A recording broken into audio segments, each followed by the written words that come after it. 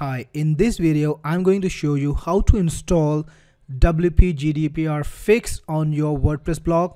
So the first thing you need to do is go to the admin area of your blog.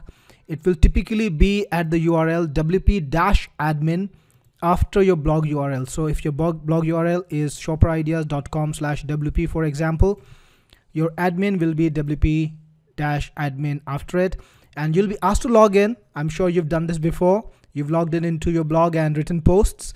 So you'll be asked to log in, and on the sidebar, you will see a button, plugins. It's a menu system. And if you click on install plugins, you can see a list of all the plugins that are already a part of your blog. And there'll be a button over here, add new, or you can click on add new on the sidebar, whatever you want. You will see a list of the plugins that are already on your blog, and you will see a button called upload plugin. Just click on it and you can select the plugin in the zip format. So that's exactly what we're going to do. So I've got the plugin zip right over here. I'll just select it. I can see the files over here now. It's listed. Click on install now, and that should do the trick. My plugin should be installed after WordPress finishes uploading it, and can take a couple of seconds. Okay, so you can see here that it's unpacking the package, installing the plugin, and plugin installed successfully.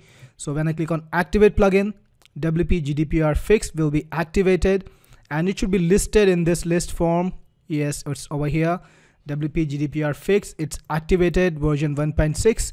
And if I want to ever deactivate it, I can do that, and I can click on the website, visit the website. If you need support, you can go to the website and create a support ticket or talk to the live chat, whatever you want. So this is how easy it was to install WP GDPR Fix, and you can see the menu which is created on the sidebar over here. This is where you can actually access all the plugin features, and in the subsequent videos I'm going to explain the plugin to you, tell you how it works.